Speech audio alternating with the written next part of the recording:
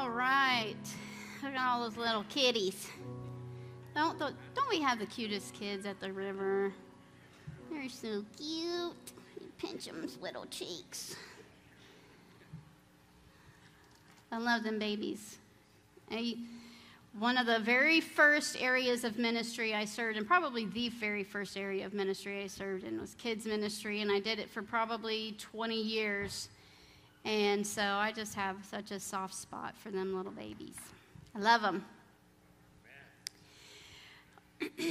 Well, this morning I am going to share with you kind of a part 2 of the good works lesson that we talked about a few weeks ago. And our keystone scripture, well, one of our scriptures when we got into the power of good works was, we have this treasure in earthen vessels, and we talked about how we have the power to take what's inside of us and give it away and give it to others, and that's how our good works happen. It's Christ being so big in you that he has no other exit ramp than to go out and be a blessing to others through you, right? But when I was praying and preparing in the leading days up to this, I just couldn't land on where I wanted to be. I didn't know right away that this is what I wanted to speak on. And I went from everything to wanting to talk about fear to, I don't know. I mean, I was just digging and praying and seeking the Lord, and I spent 3 hours on Friday. Betsy kept my sweet baby so I could do that, and I felt like I wasted her time because after 3 hours of studying on Friday, I still felt no closer to today than when I started. But it was all for a purpose. The Lord uses all of it. Do you ever feel like you're not making any progress in your life, going nowhere fast? Don't be discouraged, because all of that is part of what God is doing. So that time of study all built up into what I feel the Lord has laid on my heart to share with you all today. I want to share with you, when I was praying,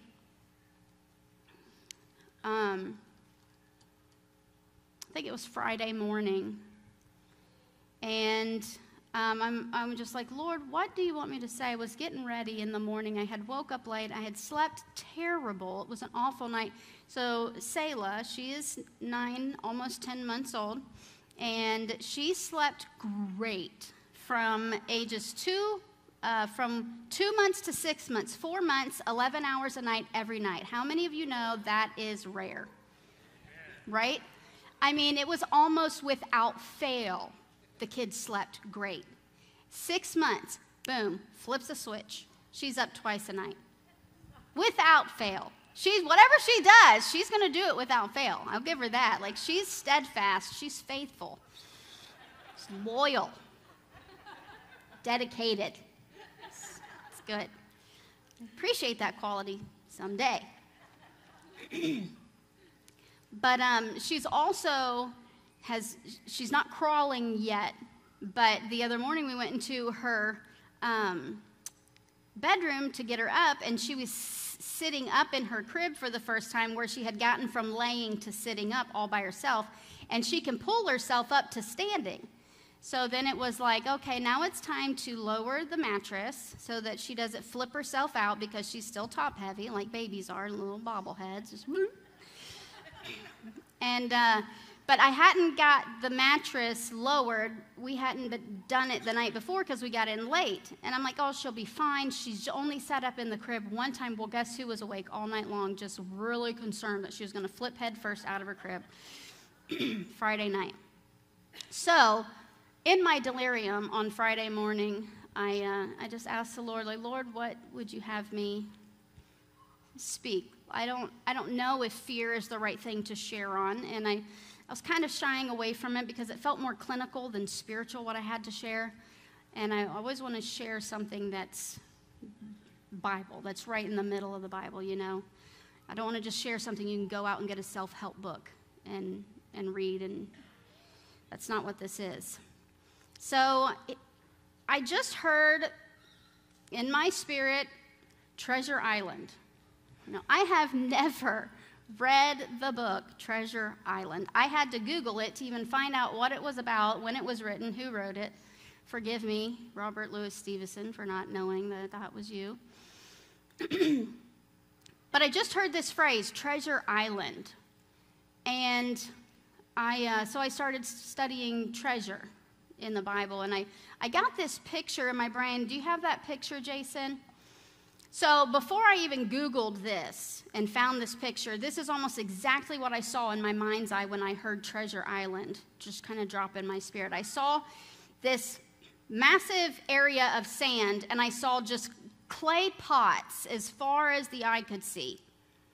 Just vessels of clay pots, just row after row after row, almost like an army. And so I started studying treasure because we have this treasure in earthen vessels. Treasure Island, I'm seeing earthen vessels. This must be what I'm supposed to talk about. Oh, thank you. But as I began to study further and deeper, I knew that what the Lord wanted me to talk about was not as much the treasure, but the vessel today. Let's start in 2 Corinthians chapter 4. Oh, I forgot to start my timer. How many minutes was that, you guys? Are those free minutes? Those are free minutes. All right, bonus minutes. It's like soccer, and they take all the penalties, and then they add it on as bonus at the end of the game, like extra minutes to play. That's what we have today. Sorry. 2 Corinthians chapter 4, verses 6 through 10. Can we stand for the reading of the word, please?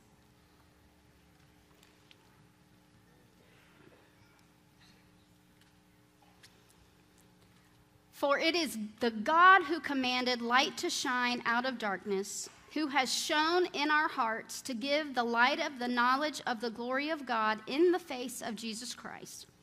But we have this treasure in earthen vessels, that the excellence of the power may, may be of God and not of us. We are hard pressed on every side, yet not crushed. We are perplexed, but not in despair, persecuted, but not forsaken, struck down, but not destroyed, always carrying about in the body the dying of the Lord Jesus, that the life of Jesus may also be manifested in our body. Father, we thank you for this word today. We thank you for our time together. Lord, I pray that hearts would be prepared, would be open. Lord, that we'd be honest with ourselves. And Lord, that we would receive your word, that we would receive your Holy Spirit in all its forms, in the comfort, in the convicting, in the power. Lord, that we would not deny any piece or any part of who you are in our lives today and what you want to do in this house. Bless this time together. In Jesus' mighty name we pray. Amen. Can I get the fans turned off? I'm so sorry. I've been having some throat issues this week, and those are making me kind of coughy. So forgive me if I have to pop a lozenge at some point here in a little bit. Y'all can just pray for my throat. So I do want to talk a little bit about the treasure. So we'll start there, because obviously the treasure is important. So what is this treasure, and why do we have it? We have this treasure in earthen vessels. So the treasure, if we go to that scripture in 2 Corinthians, the treasure is the light of Christ in you. And I'm reminded of that story in the Old Testament where Gideon, the Lord pares his army down to 300 men. God literally makes it impossible for his army to beat the Midianites, who are way outnumber them. And then God says, leave your swords at your sides. Don't use your swords. Get a pitcher and a torch and a trumpet, and we're going to war. But what God had them do was to put the torch inside of the pitcher. Just like in the scripture where it says that the treasure within you is the light of Christ, right? As shown in the face of Christ, that light dwells within us. So a few weeks ago, we talked about that, spurring one another on to good works. Christ in you is to be shared with others. So Christ in you is that treasure, right? It's a powerful treasure. It's the only treasure in this world that even matters. But I want to expand our view of this treasure in earthen vessels. So the second purpose of this treasure, the treasure has two purposes. One, it's to serve the world around you, right? It's to serve your brothers and sisters in Christ, and it's to draw other people to Jesus. That light is a drawing. But the second purpose is for the benefit of the vessel. It's for you. Christ in you is for you too. It's for me. There are benefits to receiving Christ. We don't stop there. There's so much more to that gift in you, right? But the treasure must benefit the vessel, heal the vessel, make the vessel whole, in order for the vessel to be capable of sharing the treasure and carrying the treasure that's inside. So the treasure makes the vessel. Now imagine my husband when he proposed. He got down on one knee and he had a ring box. And all the girls, whenever they see that ring box, they're like, oh my God, I know what's happening. Is this for real? You can't be serious. When my husband asked me to marry him, I said, shut up. This isn't happening right now. But imagine he gets down on one knee, cracks that box open, and there's a big fat nothing burger in the box. How much is that box worth? Not much. 32 cents, whatever they paid for it at the jewelry store. But if he opens it up and it's got a ring in there with a diamond, not a man-made, the real thing, the box now has treasure and the box now has value, right? The box is now serving its purpose. It's now carrying what it was created to carry, what it was meant to carry. And the box now means something, right? It's no longer just a box. The vessel makes, or the treasure makes the vessel. There's this relationship between the treasure and the vessel that must be bound together. Because the vessel is not unimportant. The vessel carries, the vessel keeps safe. Imagine you say, Joe says, hey, can you get me some coffee? And I go, and I get a pot of coffee, and I just here you go, Joe, you wanted some coffee. No, the cup that holds the coffee is vitally important to getting that coffee to him, right? So there's this relationship where the treasure brings value to the vessel, but the vessel is vitally important to the treasure's purposes and the treasure where it needs to go and what it needs to do. So we are bound to Christ in this relationship. When we ask Christ to come and fill us, he heals us, he gives us purpose, he gives us value, but now we become needed in the transaction. You can't just receive the treasure and go nowhere with it. The whole reason the treasure comes into that vessel is so that it can be taken somewhere. How many of you seen National Treasure? Okay, so there's that big, underground thing, and it's treasure for miles. Now, if I'm going to take that treasure anywhere, it has to go in a vessel. It has to go in a box. in a jar, in a bag, in a semi-truck, whatever. It's necessary. Excuse me. The treasure that we carry inside of us is the very thing that we were created to carry, the very thing that we were created for. When God bent down over Adam and breathed in the breath of life, he didn't just breathe in air. He breathed in spirit.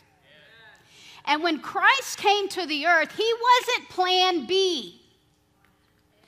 God always intended to indwell with us. And he chose Christ as that vessel, Christ as the vehicle to come, to be crucified, to rise again, so that he could send his Holy Spirit, so that Christ in us could become a reality. So that the very thing we were created to carry, we could now carry.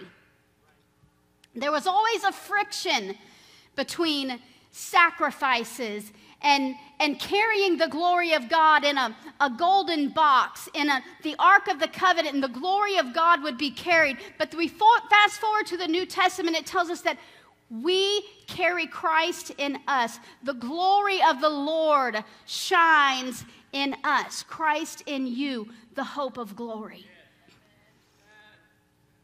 Plan A. What we were called for, what we were purposed for, what we were created to carry. The word human in Latin means spirit in dirt. We have this treasure in dirt pots, in vessels of clay. Who we are matters only in light of what we carry. Only in light of who he is. Anybody in this world that tries to discover who they are without Christ is never going to find who they are, because who they are depends on who Christ is. They're going to search far and wide and long and hard, and they'll never find their purpose. They'll never find their identity. Because from day one, from the minute life is breathed into your lungs, you are called to carry Christ. That's our purpose. Amen. It doesn't matter where the vessel is. It doesn't matter what the vessel looks like. The value of the treasure remains the same. Excuse me. Mom shared with me, and they had shared in their prayer group a couple of weeks ago, an excerpt from the Jesus Calling devotional. Have any of you all heard of the Jesus Calling devotional? It's an excellent daily devotion. It's nuggets of deep wisdom, things that you can chew on for a week. But this one from February the 20th, it says, "Learn to live from your true center in me. I reside in the deepest depths of your being, in eternal union with your spirit. It is at this deep level that my peace reigns continually.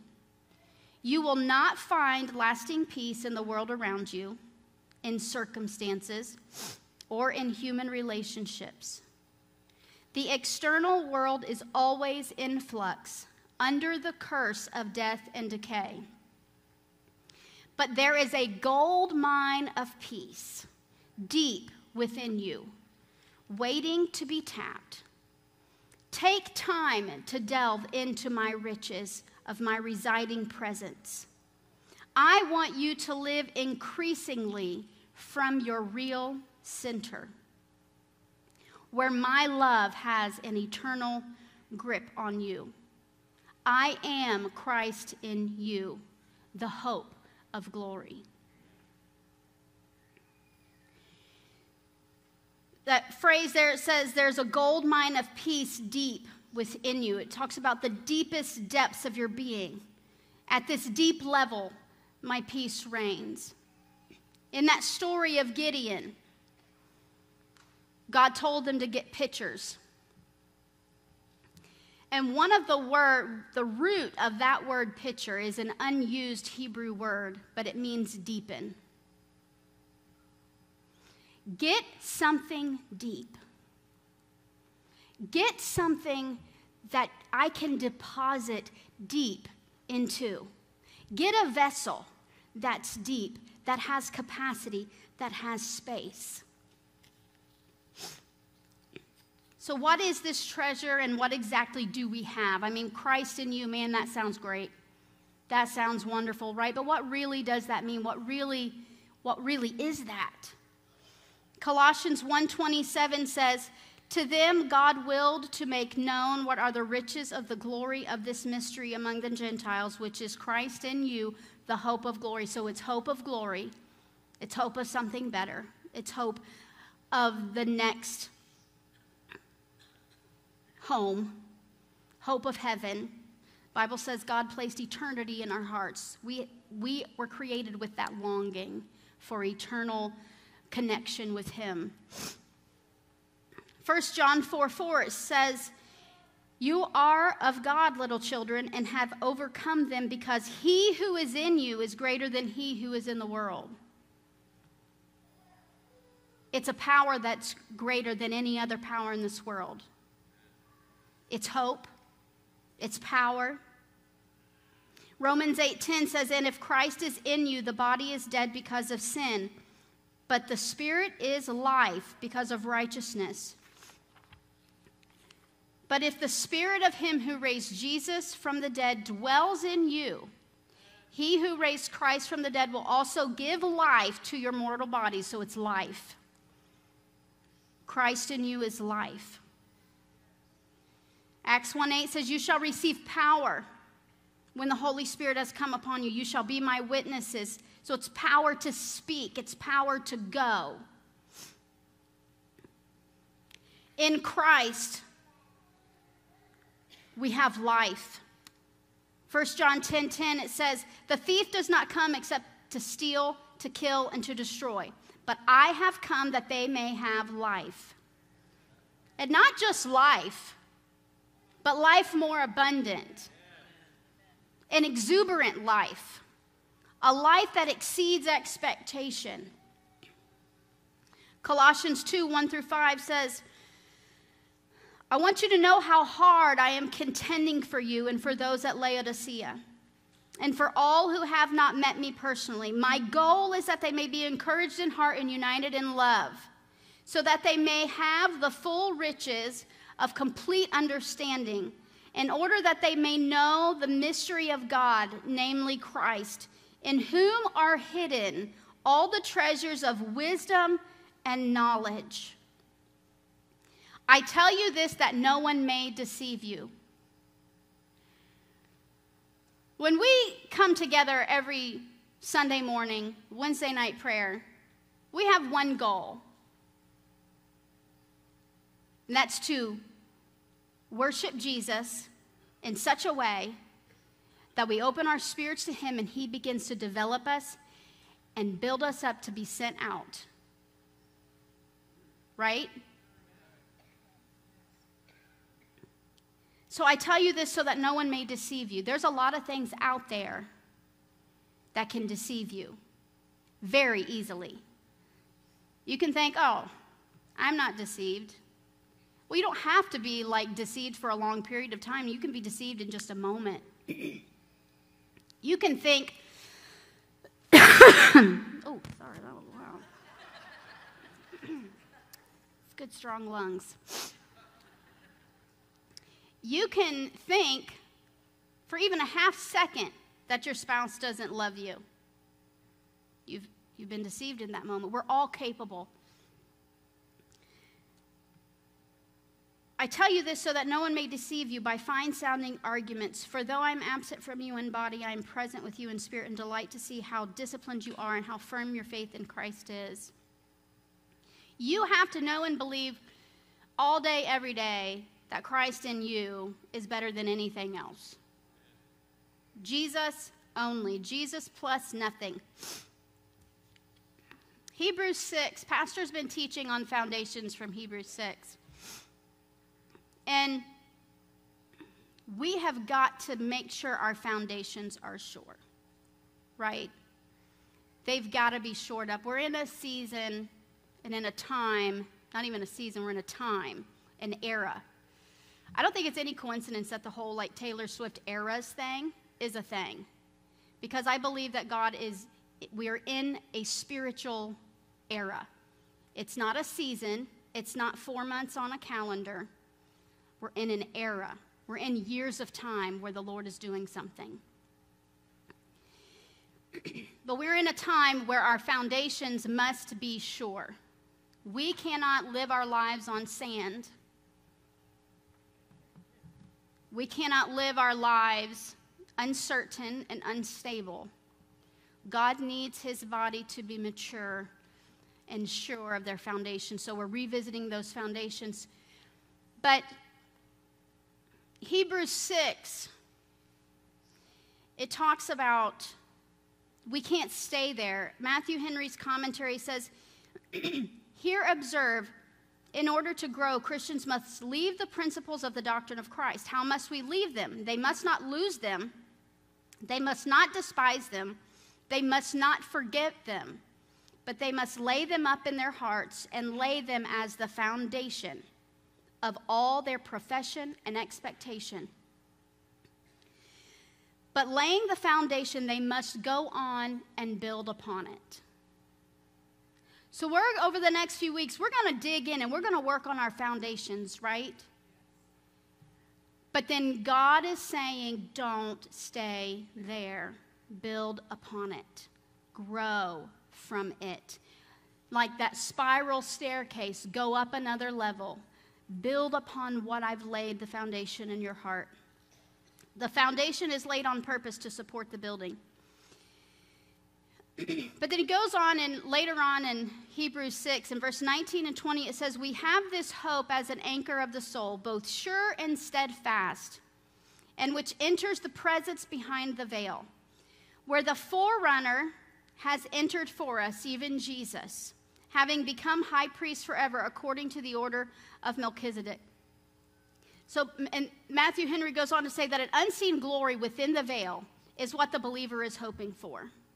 We all hunger for that glory. We all hunger for that deeper connection. We all hunger for the miraculous, the miracles, the signs, the wonders, the peace that passes all understanding, the King of Kings that rules and reigns in our hearts and minds. So an unseen Jesus within the veil is the foundation of this hope.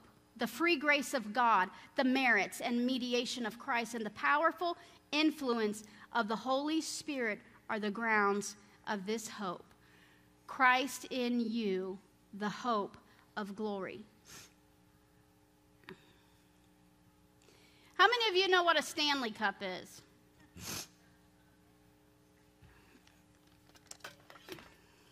Here's a cute little one. Has anyone noticed that these cups just kind of keep getting bigger and bigger? So this is, a reasonable size. It's probably, 20 ounces? What's it say? 18 ounces, just shy of 20. By the time you put ice in it, you get like 3 ounces of whatever you're drinking. Okay. Ooh, this one's a little bigger, right? This one's maybe 28 ounces. It doesn't say. You just have to guess. So we got this one. This holds, a fair amount of beverage, water, juice, whatever, coffee, tea, whatever we put in here.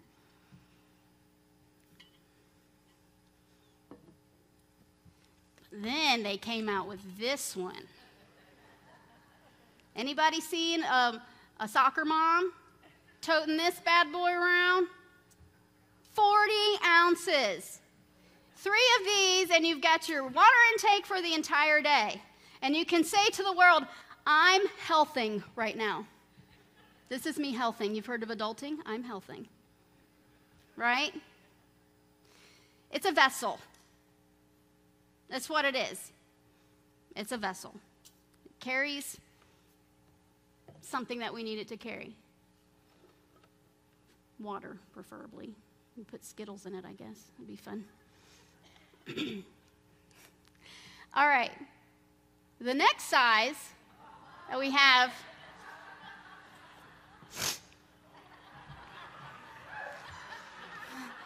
this is for the really healthy among us.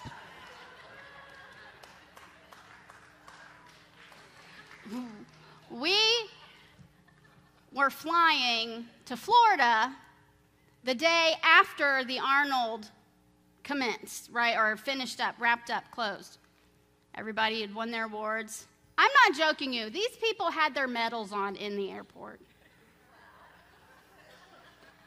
Okay. We're all proud of you. But you know how many water gallons I saw in the airport that day?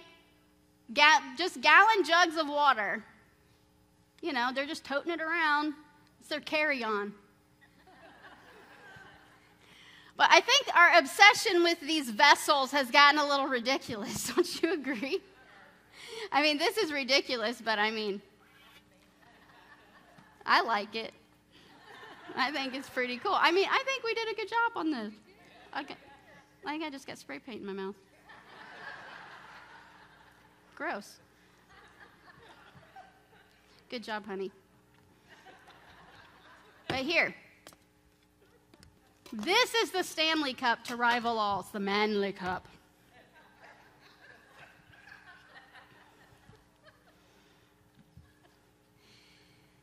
The treasure gives value to the vessel. Now I got stickers all over me. So that's a messy. God chose us, jars of clay. God chose us as vessels to carry what to carry his goodness, to carry his light, to carry his very essence inside of us. The vessel is important, but not as much as what's inside. So this can sit on my shelf all day long. And if I don't put any water in it and I don't drink that water, it benefits me zero. It's just cute. I've even seen where people have like charms that they hang down from here. And then have you seen the tray? You can get a snack tray that sits on top of this. You know, I should have brought a veggie tray and set it on top of it. And they even have like these little wraps on here that like have a zipper and you can put your like cards and stuff in it. But if you carry around a Stanley Cup all day long and you never put anything healthy in it to drink, it does you zero good, right? It's just cute and you're just trendy, I guess, whatever that's worth. We say to God, God, give me a miracle. I need a miracle. But God says to us, give me a vessel. Give me a vessel. Give me more of your vessel. The larger the vessel, the more oil he will pour in. The more space in the vessel, the more oil he will pour in. The more treasure, the more room there is for treasure. I don't just want a 5-gallon vessel for the oil and the anointing and the treasure of God. Make it 100,000 gallons, Lord. I want all that you've got. I want the biggest size that it comes in.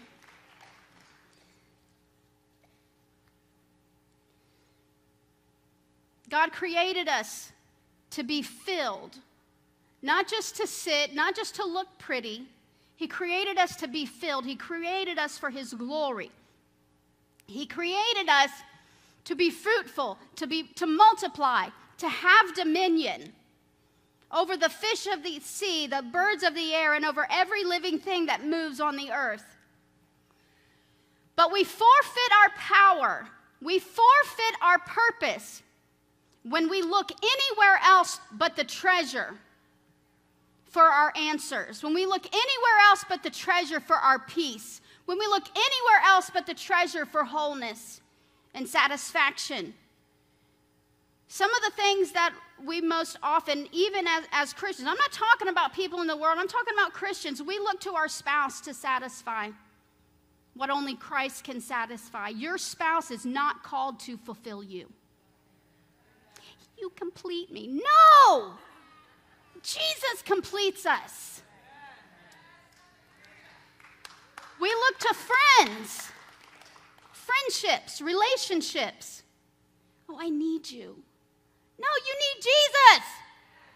First, foremost, get in with Jesus first.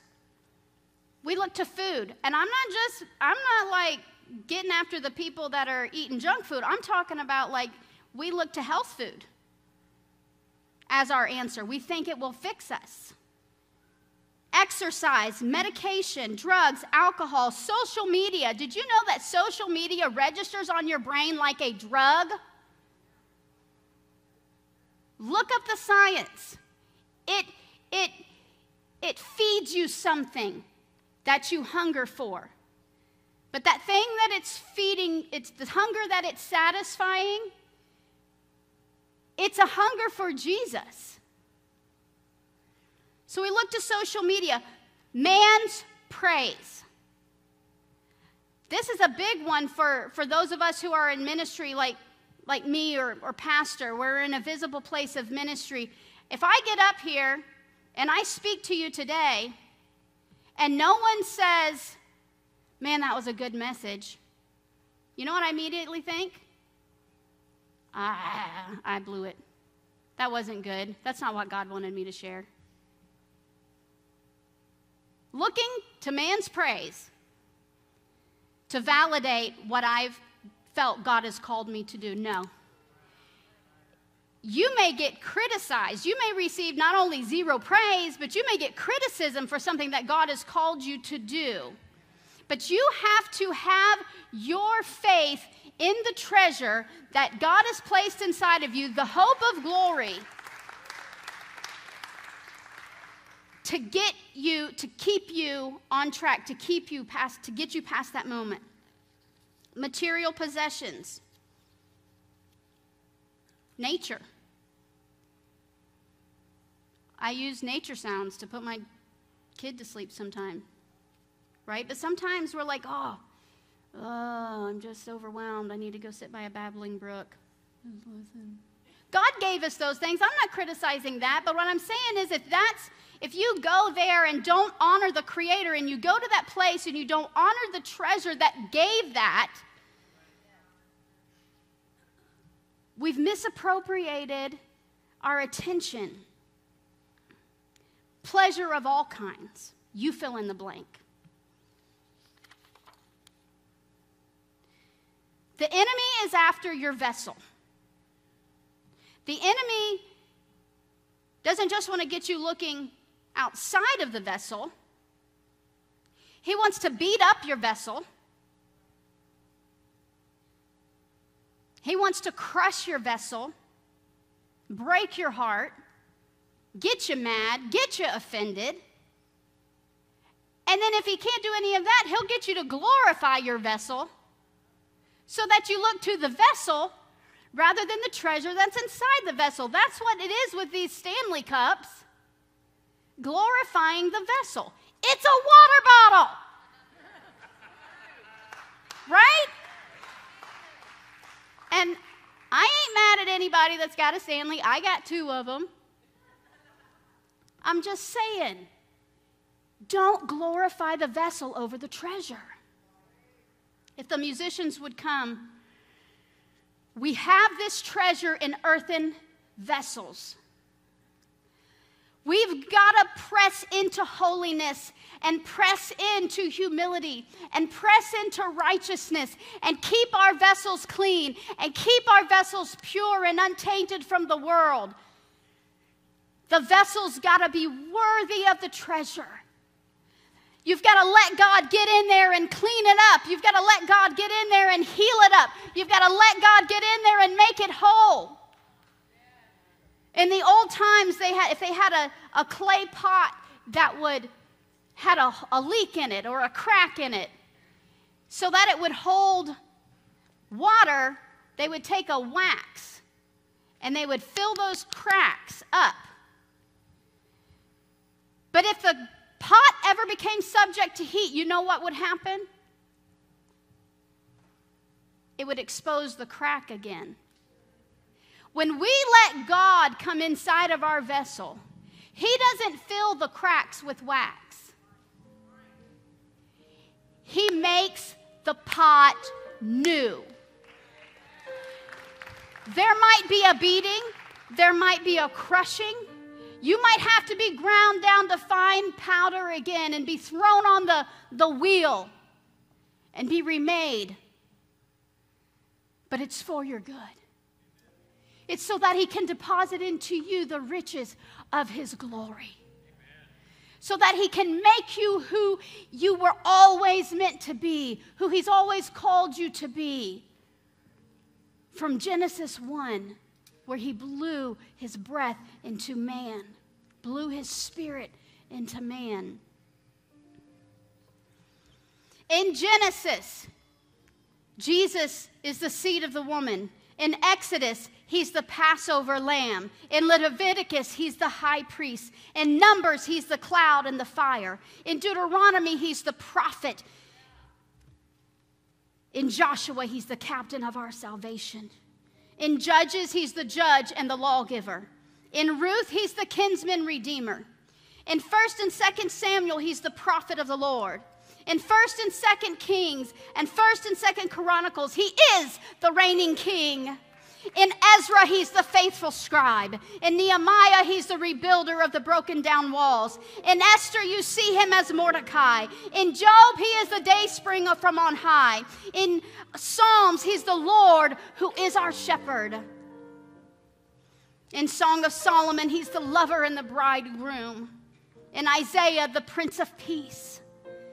In Jeremiah and Lamentations, the weeping prophet. In Ezekiel, the wheel turning.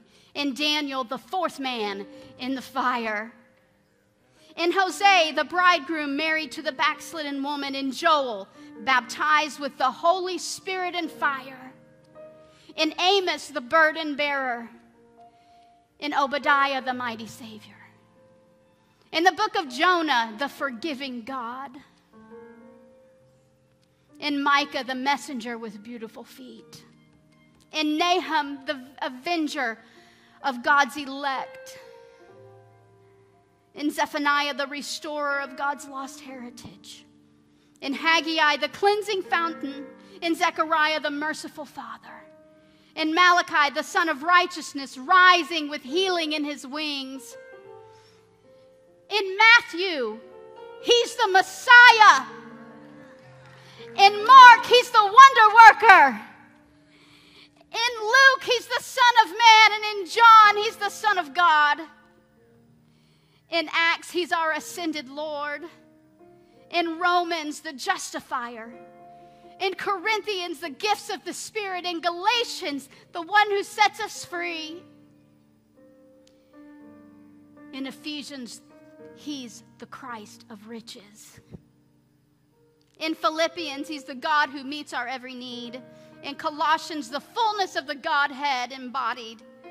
In Thessalonians, He's the soon and coming King. In Timothy, the mediator between God and man. In Titus, the faithful pastor. In Philemon, the friend that sticks closer than a brother. In Hebrews, the blood that washes away my sins. In James, He's the great physician. In Peter, the chief shepherd. And everlasting love. In Jude, He's the Lord who came down with 10,000 saints. And in Revelation, He's the King of kings and the Lord of lords. And everything that He is, from Genesis to Revelation, He wants to be inside of you and inside of me. He wants to be the shepherd. He wants to be the great riches. He wants to be the King of glory, the reigning King, the healer. Everything that we need, He is. Open your vessel to His treasure. Open your vessel to the God of Genesis. Open your vessel to the God of Revelation. Open your vessel to all that He is and all that He wants to do in you and through you. Look nowhere else for your answers. Look nowhere else for your peace. Look nowhere else to be satisfied. Nobody can satisfy like Jesus can. I don't care how good your best friend is. They can betray you. They're capable. They're human. We all are. I can betray you. I can hurt you. But Jesus, He's closer than a brother. He's the fullness of the Godhead. Would you stand, please?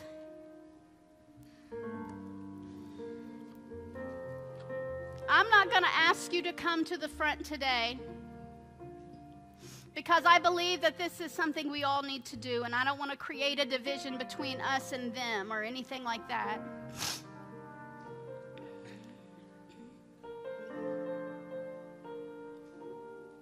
Thank you, Jesus. Would you lift your hands in a sign of surrender to Jesus? Lord, we surrender our heart again today. Lord, we surrender again our vessel. Clean us up, Lord. Purify. Deepen our vessels. Make us whole. Make us worthy to carry the treasure. Lord, we may be somebody's miracle. We may be the answer to somebody's prayer, but we've got to get our vessels pure. We've got to come in humility and say, Lord, fill me. Use me. If you can use anything, Lord, you can use me. Make me ready to carry the treasure, Lord. Make me ready to be poured out. God, I choose today you, to look to you, only you, as my treasure. Jesus, you are all that I need. You are the deep peace within. You are the light that shines in the darkness. You are the light that shines into the darkest places of my soul, to the things where I don't talk to anybody else about them. I can talk to you about them, Lord. All of you, for all of my days, for all of my needs. I trust the treasure. I trust that the treasure is enough. In Jesus' mighty name we pray. Amen. I surrender all to you. Everything I give to you.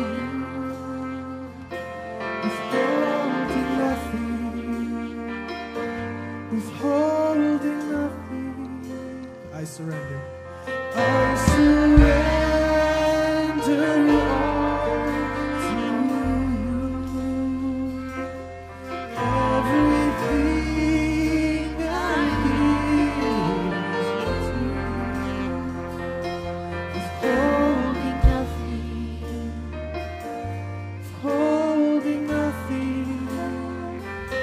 Withholding nothing. Withholding nothing. Give myself away. Sing that to the Lord. I give myself away so you can use me. Give myself away.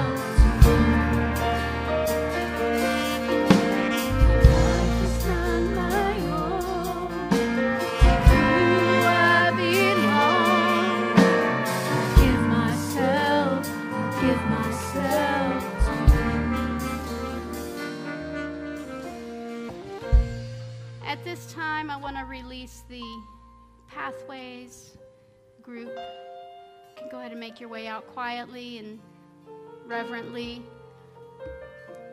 But I spoke today to what's mostly a group of seasoned saints, believers who have already made the decision to commit their life to Christ. But I want to give the opportunity to anyone who's not yet made that decision.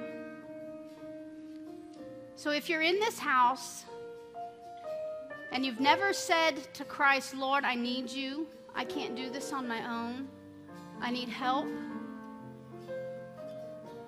And you're my only hope, Lord. If you've not made that decision to surrender your life to Him and give it all up and give it over, now's your chance.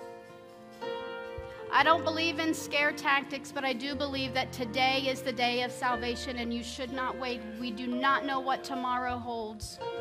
We are not promised another day, another moment, another minute.